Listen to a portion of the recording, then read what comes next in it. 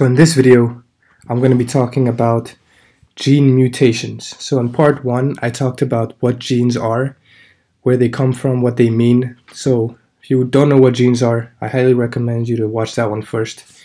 Also, to understand this video better, it would be beneficial for you to understand what transcription and translation is. So maybe watch Transcription and Translation, where I use Bob the Builder analogy to explain it. Now, as you can see on this image, it's pretty scary. All of these diseases, right? Like something you can't imagine, right?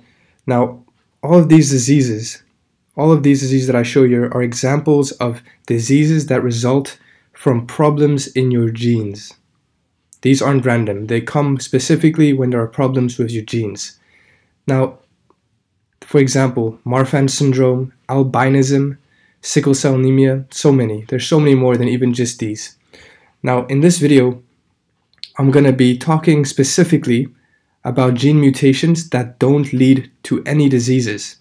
So sometimes changes in your genes could actually result in a neutral effect, in an effect that doesn't mean anything. So even though your genes were changed, you still look the same, you still behave the same, nothing about you changed. In part 3, I'll be talking about specifically how changes in your genes can actually lead to these diseases. Specifically, I'll be focusing on sickle cell anemia that you need to know for the IB. You don't need to know these, but these happen with the same idea. So today it's just about finding out how changes in your genes could actually lead to nothing happening. This is very important, very important. Now, so here's what I mentioned. So we're going to talk about neutral mutations in this video, next video, disease mutations. Now first, what are gene mutations? So gene mutations are basically, if you watch the first video, you'd know that a gene is like a specific section of your DNA that code for a specific characteristic, such as your height, your hair color, and all of those kind of traits. Now, a mutation in that would mean that something about your code was changed. So we know that our code, so for example on this image, we know that our code is in a specific order and on purpose in that order, because if that order were to change, it could be potentially fatal and you could have a disease. But also, if that mutation happens, it could also mean nothing happens. So even though, for example, this C becomes an A instead of a C, even though that change happened, sometimes that's called a neutral mutation because the final product isn't affected. You stay exactly the same.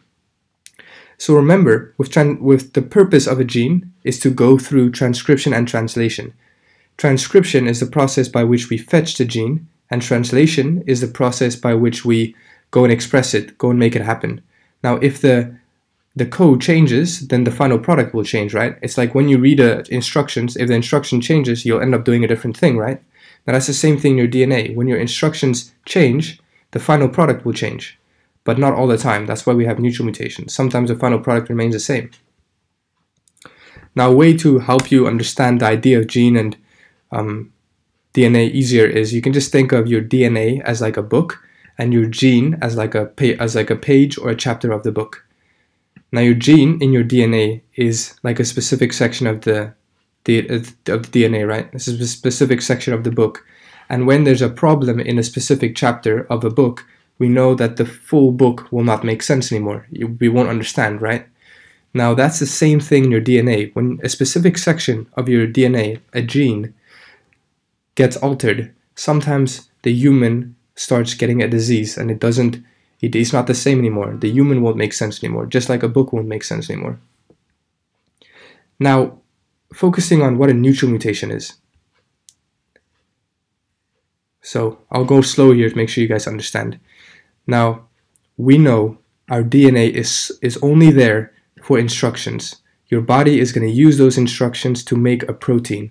So a protein is the most important thing because a protein is going to do all the effects. Once a protein is made from the instructions, that protein is going to cause you to be able to build muscle, to look the way you look like, to function the way you need to function, right? So the first step, I'm going to explain now how neutral mutation happens.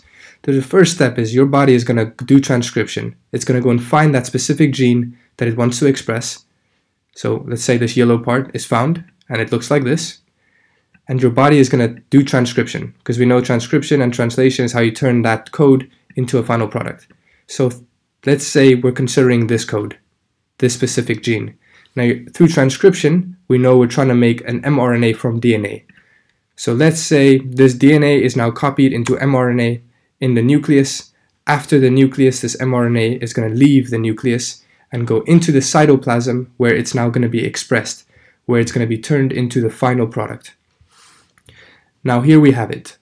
Now remember, in transcription, we're going to use this code to basically call for the specific amino acids, and these amino acids will be joined together to make the final protein. Now how this works is this code, just like in English, we have different words, right? Different words have different lengths, right? Some can be 20 letters long, some can be 3 letters long. But in DNA or in RNA, the words are only 3 letters long.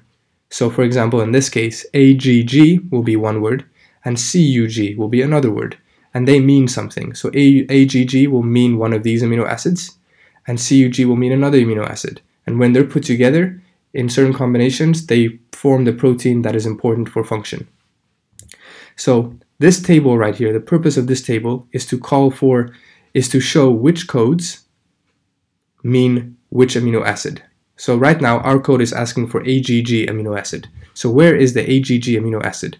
So what we're going to do is we're going to find A, the first base. So these are bases, right? This is base 1, this is by base 2, 3. Then this is base 1, 2, 3. There are only 3 bases in a word. So this A, so let's look for A, the first base. Here it is. Now we're going to go in this row down until we see the second one, which is G. So we're going to go down, the second base is G, right? Here it is. So we're going to go down the A aisle until we're in the G aisle. So we know it's going to be in this section.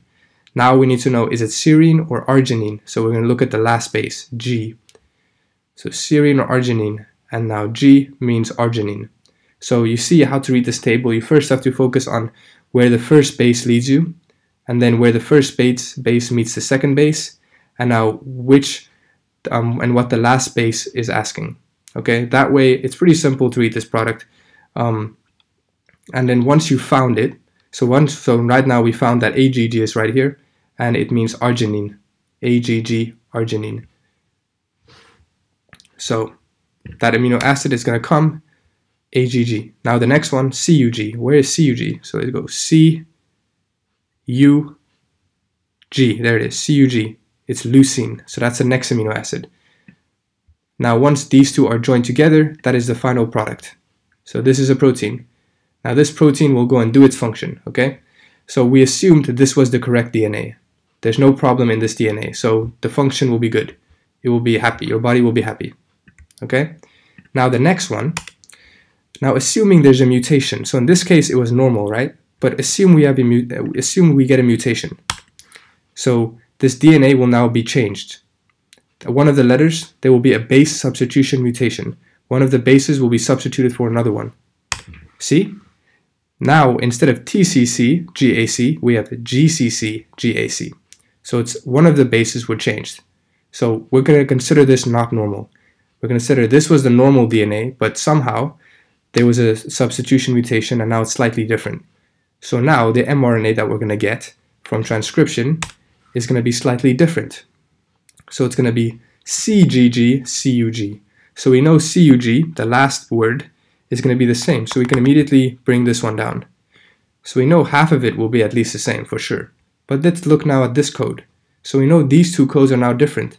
The mutation caused the one word to be different. Now it's CGG instead of AGG. Now let's see what problem that might bring. So let's find what CGG is. So CGG. So it's going to be here, CGG, arginine. So out of surprise, we actually get the exact same one. That's weird, right? So a different code actually brought us the exact same product. That's weird. So that means, this is the point I've been trying to make. So despite the fact that mutations are normally bad, sometimes a mutation can actually lead to the exact same product as the original DNA. So that means there's no problem, which means your body will still be healthy even though there was a mutation. So this is called a neutral or silent mutation, when there's a mutation in your DNA, but the final product is the exact same as the correct one. So you can see here why this makes sense, because arginine, this protein, can be coded for by so many different things. Like it's can be coded by 4, even here, 5, 6, so many. Arginine can be coded for by 6 different codes. So even though your code changed, it might still bring the same amino acid, which means that the final protein is still the same. So this is called a neutral mutation, when the mutation leads to the same product and so there's no disease. In the next video, I'm going to talk about serious mutations. This is also a specific disease that you need to know is sickle cell anemia. So check that one out next, and it should make sense. But make sure if you don't understand, watch these videos. They'll help you a lot.